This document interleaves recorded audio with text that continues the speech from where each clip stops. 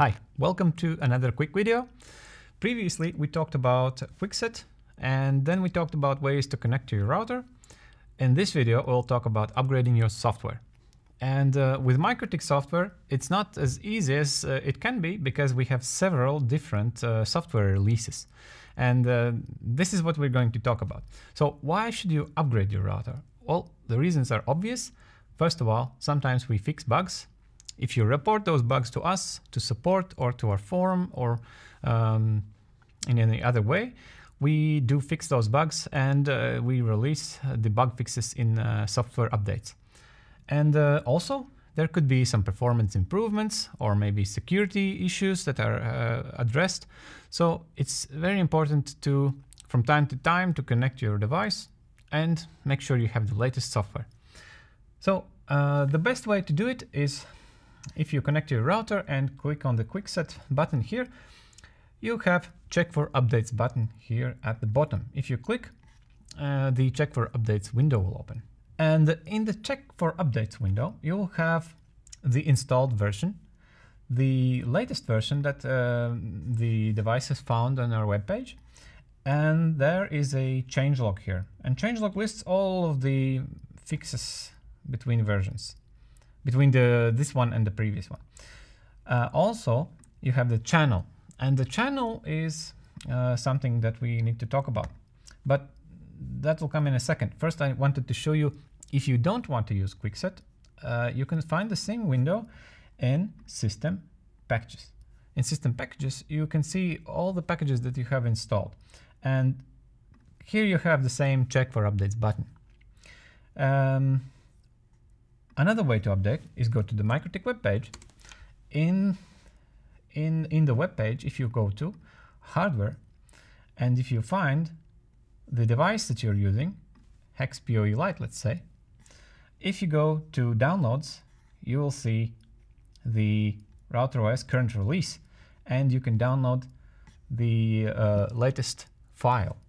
Then you can do, you can just drag the file to the Winbox window, and it will upload it, and then you need to issue a system reboot command. It will also update it just the same way as Check for Updates. If you're sure what kind of device you're running, what system architecture it's using, you can go to the software page here and download the required packages manually. Just click on the main package or extra packages. Extra packages usually contain some other tools. It's more for advanced users who want to install features separately one by one. For most people, I suggest you stick to the main package, or best of all, simply use the Check for Update window. So what we have here in the channel, so we have long-term, stable, testing, and development. They're ordered roughly in order of stability and features. So if you don't want to touch your device often, if you want to keep it on the most stable possible version, and you don't care about the latest features, you can leave it at long-term. Long-term is a version that is very stable, has been out for a long time. Nearly all critical issues have been fixed, and we sometimes release only security updates, and these versions are not updated very often. Most people should be using stable. This is a version that is considered usable for any situation, good for nearly everyone.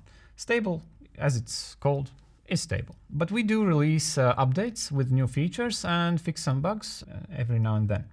Testing is something that should only be used for experimentation, for your lab environment where you want to try out some new feature. Maybe experiment with something that's recently fixed. For example, some kind of bug that you're waiting for and you want to try it as soon as possible. You can try out testing, but it's not guaranteed that this bug fix is final. It might change. We might release a new one tomorrow. Testing is for testing. And development. This is a channel that we used before we released version 7. It was to test, well, it's basically what others call nightly build. Nobody is guaranteeing that this version will even boot. We just build it and release it so that, well, If you want, you can see what we're working on, but it should never be used in real setups, real networks. So for most people, stick to stable. Another question: if you go to our webpage and you see in software, we actually have version 7 and version 6. So what's the difference? We have a separate video on what's new in version 7. We had RouterOS version 6 was out for many years, and RouterOS version 7 we were slowly developing the new features, and finally now it's out. You can finally use it. It's completely fine to use it for most people. Version 6 is the old one and version 7 is the new one. That's basically it. There are some features that are not currently completely finalized in version 7. We have an article about that in our documentation. So if you go to our documentation, this page here, help.mikrotik.com/docs, if you go to the left-hand side menu, and if you go to getting started, you have upgrading to version 7. So this article lists some of the biggest changes that we had and some issues that you might run into if you're running version 6 and you want to move on to version 7. So for example, you can see BGP. It's okay to use, but some attention is required. So let's scroll down. A few features have changed. A few things have moved. And the same for other stuff. So user manager is completely rebuilt. You have to know that if you're running version 6 and want to move to version 7. But if you are, if your router is brand new, there's absolutely no reason to use version 6 anymore. You can simply use version 7. It's working great. I use it on all of my devices, and just stick to 7, forget about 6. So that's basically it.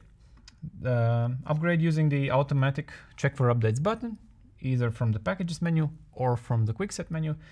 And for most people, stick to stable. If you want to experiment with new features, try testing. And if you have a spare router that's on your desk, if you have a lab, if you want to poke around with the new features, only then look at the development. But if you stick to stable, you'll be fine. That's it.